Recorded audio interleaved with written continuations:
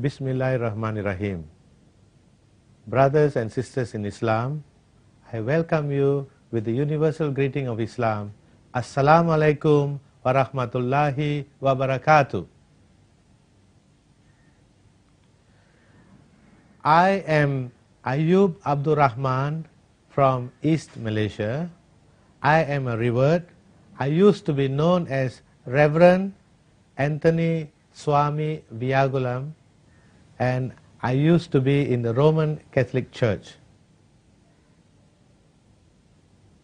As a young boy, I was brought up in the Roman Catholic teachings, and when I was 17 years old, I decided to join an Augustinian monastery because I was given to understand that there are three types of heaven. The first class heaven is reserved for those who are monks who have sacrificed their pleasures of this world and have devoted their lives to the God Almighty. The second class heaven is reserved for women who have also renounced the society and have gone into a religious life. The third class heaven is for married people who still follow the teachings of Christianity, and when they die, they are rewarded heaven for the third class level. Now, I was a very ambitious person, so I decided if I have to go to heaven, I want the best. So I joined an Augustinian monastery, and after my philosophy and theological studies, I went over to Germany. In Germany, I was trained to help people in the medical field. During my contact with the community in Germany, I met many Muslims, many good Muslims who are, you can say, fundamentalists. They follow the fundamentals of Islam. And I felt pity for them, because according to what I had been taught, these good people will never have a chance to go to heaven because they have not been baptized with the water and the Holy Spirit. And unless they are baptized, they will not be able to go to heaven. So I prayed daily. You know, as a monk, we used to pray 6 times a day. So in the last prayer of the day, I especially prayed for these Muslims that God may bring them from darkness into light. So, one day, I told my superiors that when I go back to Malaysia, where Islam is the official religion, more than 50% of the population are Muslims, in order to convert them to Christianity, I have to know something about the background of their religion. So, my superiors decided I should do comparative studies on Islam and Christianity, and I was given the privilege to go to Mill Hill in London, and there I continued my studies. Brothers and sisters in Islam, one of the first few Muslim scholars that I met, they were from Libya. They were from the Islamic Society of Libya, and they gave me many interesting books. Among them was an English translation of the Holy Quran, translated by Marmaduke Pickthall. This Quran I read from cover to cover, and after I had completed reading for the second time, I began to have doubts within myself. I thought that the Holy Bible is the only book of God, and everything that is there is gospel truth. But after reading the Holy Quran, I found that most of the prophets whom I knew from the Old Testament, this Holy Quran was giving a different version about their life story. It said all the beautiful things, all the good things that these prophets have done. There was no question of incest, adultery, and all those bad things that I found in the Holy Bible.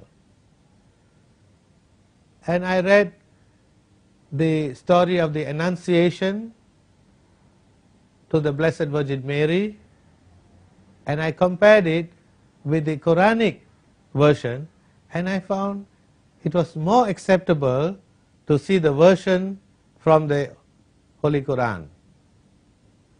So, I had discussions with fellow Malaysians at the Malaysia Hall who were good Muslims, and with long discussions with them, I decided that Islam is, after all, not so bad.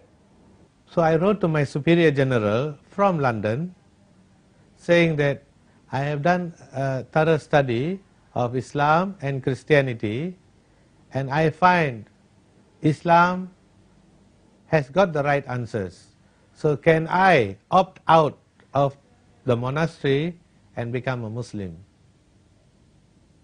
Within few weeks, I received a reply that I should come back to the headquarters and discuss with my superiors. So I returned to Germany, and in front of me there was a tribunal of about 12 senior monks. With them, I discussed. I told them what made me change my mind, and instead of showing some kind of understanding, they were very, very annoyed with me, and they made an ultimatum.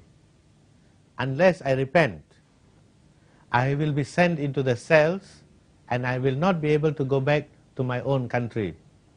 They reasoned out with me that they will take a photo of a gravestone with my name inscribed on it, that I have met with a very serious accident and I had to be buried immediately, and that's the end. I will have no contact with my family members in Malaysia.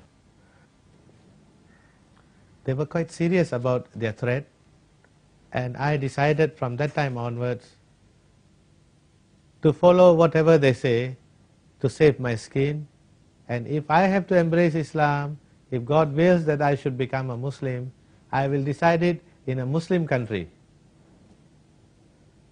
So I gave excuses that I have been doing a lot of studies with very little sleep, and then they said I will be sent to a mental hospital in Switzerland.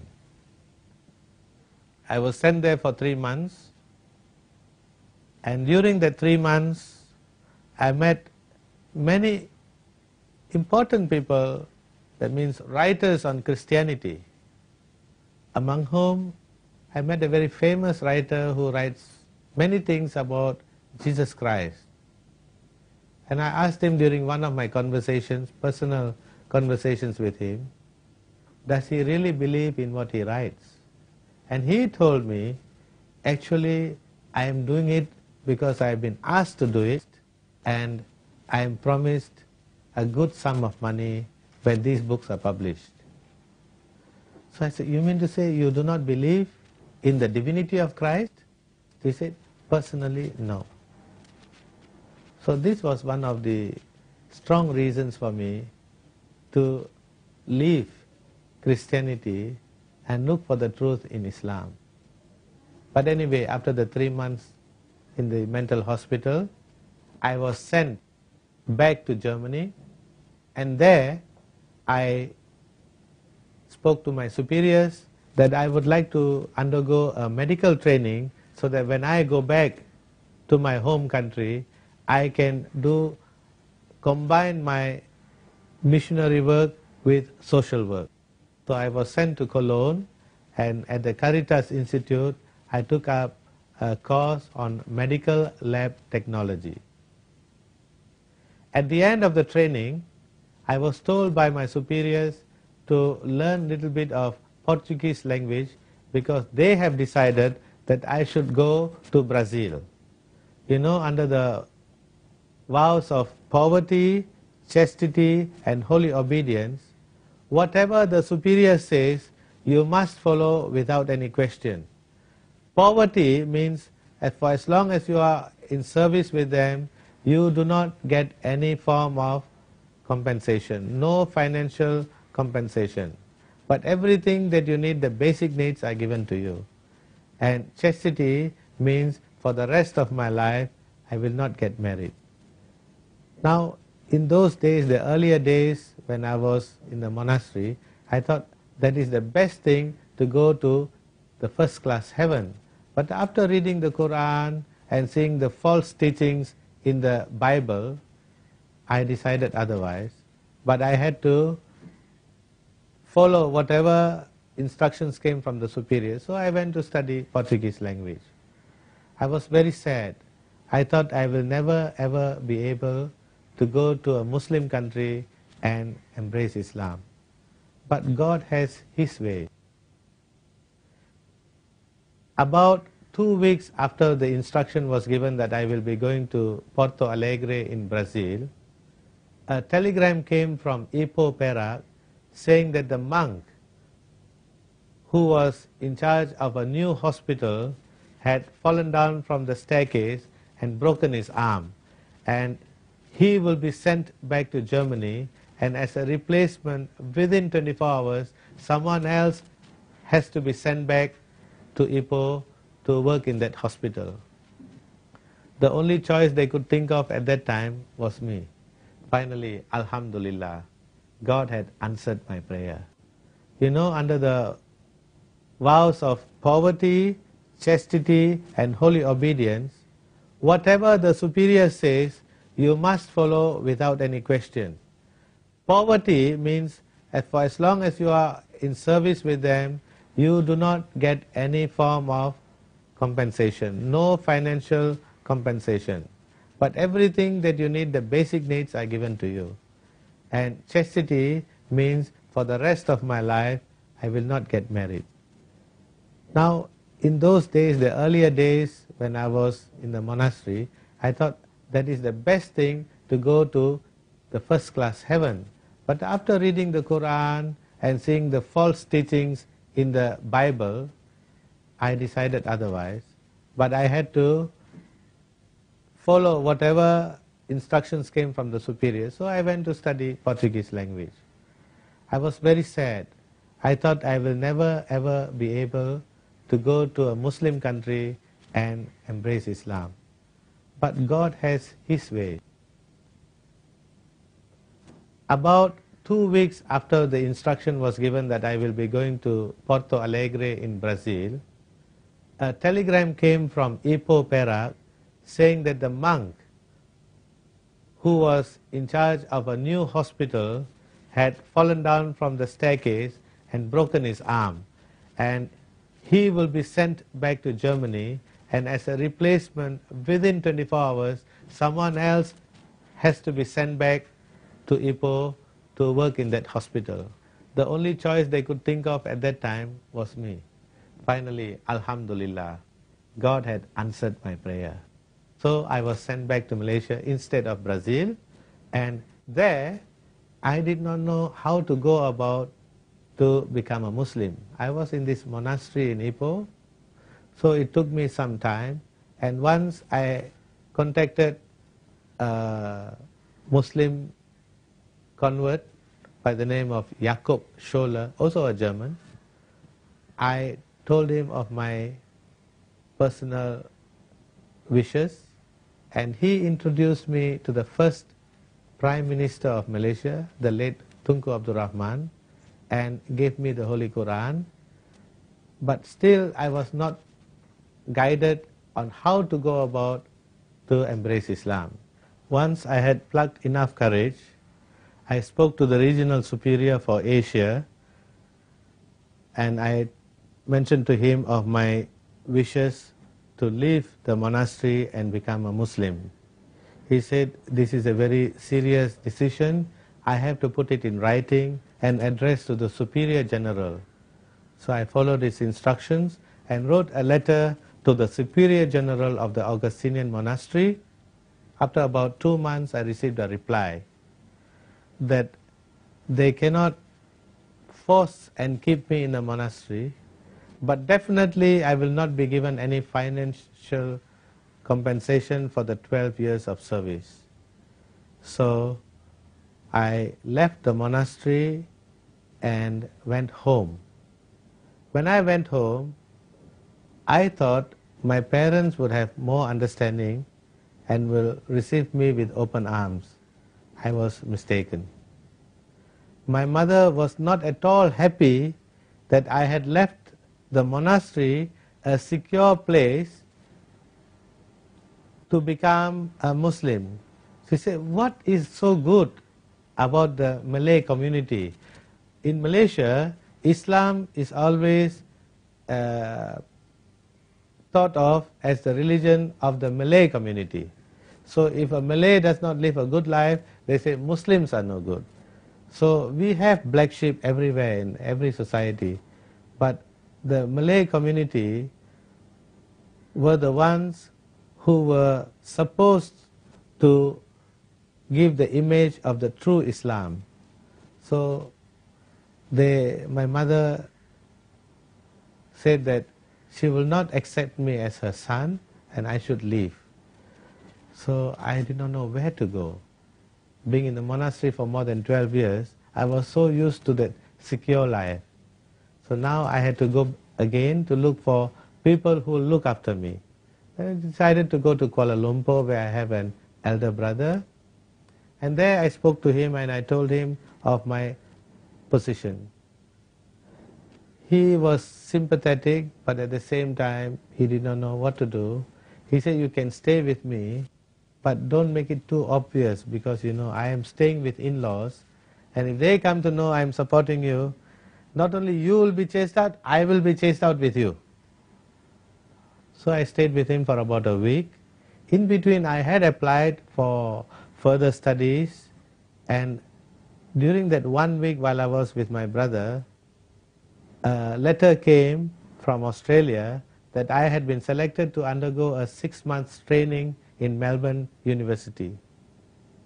So I went to the Qantas Airlines, where they had sent my ticket, and left for Australia.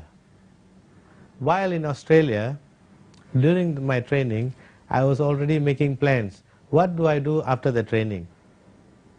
So I decided to look for advertisements where they advertise for medical workers for Saudi Arabia.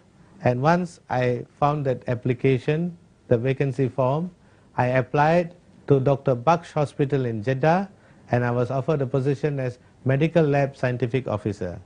So I decided to come back to Malaysia after the 6 months training, and I embraced Islam in Malaysia at the residence of the Chief Minister of Sarawak, and after 3 days left for Jeddah to work in a medical center. During this time, I made several trips to Mecca, made my Umrah, came to know more about Islam, and after the contract of 2.5 years, I was invited back to Sarawak to set up a medical center in Kuching. The Chief Minister also advised me to get married because I'm no more a monk. But unfortunately, in the 12 years as a monk, nobody taught me how to date. So I did not know how to go about choosing a life partner. Usually in our Indian custom, it is customary that the parents look for a bride. But in my case, my parents were against my decision to become a Muslim. So they will not look for a good Muslim bride. But Allah has His ways. By accident, my conversion ceremony, the photos that were taken was published in a very leading Islamic magazine, and by accident my wife also saw this magazine, and she said, he is a former Roman Catholic monk, a forgiver of sins, and now he has come to Islam. He must be a good person. So when we met casually through our social work, I also felt that if I have to get married, it should be somebody virtuous. Does not matter if she doesn't have wealth, if she's not very pretty, not the prettiest in the whole country, but she has virtue. So I decided to marry her, went to approach her parents. The parents were anti-Indians. They did not like Indians. So again, I had to wait. One day, the governor of Sarawak casually asked me, will I ever get married? I'm going to remain as an Islamic monk. So I told him, I want to marry local girls, but the parents don't like me. During my weekly visits to His Excellency the Governor of Sarawak, he asked me very casually, have I found the right girl to get married?